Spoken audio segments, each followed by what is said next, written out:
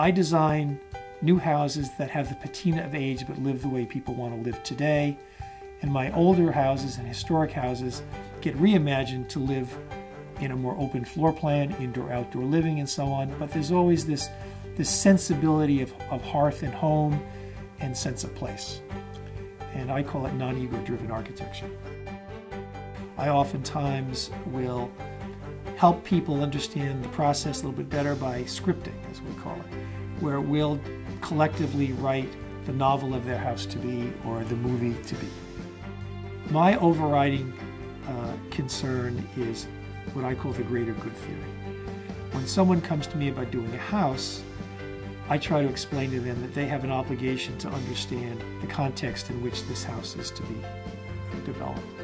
They need to look to the streetscape if it's in a more urban setting, what's appropriate in scale, but also the spaces between the buildings become as important as the buildings themselves. When people think about Patrick Ahearn Architects, and they think about me, and they think about our brand, oftentimes because we've done so many significant homes that are of a certain scale, oftentimes people might come to me at a cocktail party and say, gee, I didn't really want to call you. I didn't think our project was big enough for you. We did an 800 square foot house not too long ago, and probably the average size house we do is somewhere between 4,000 and 6,000 square feet. I'm currently doing a couple houses that are in the 2,500 to 3,000 square foot range.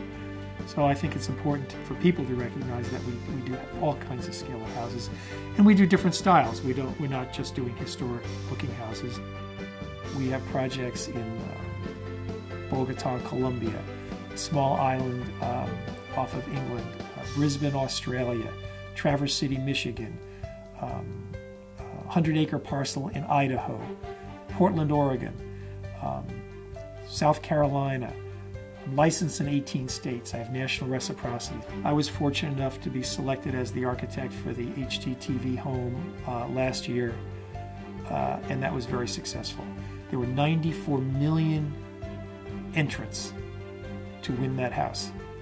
94 million. It was unheard of.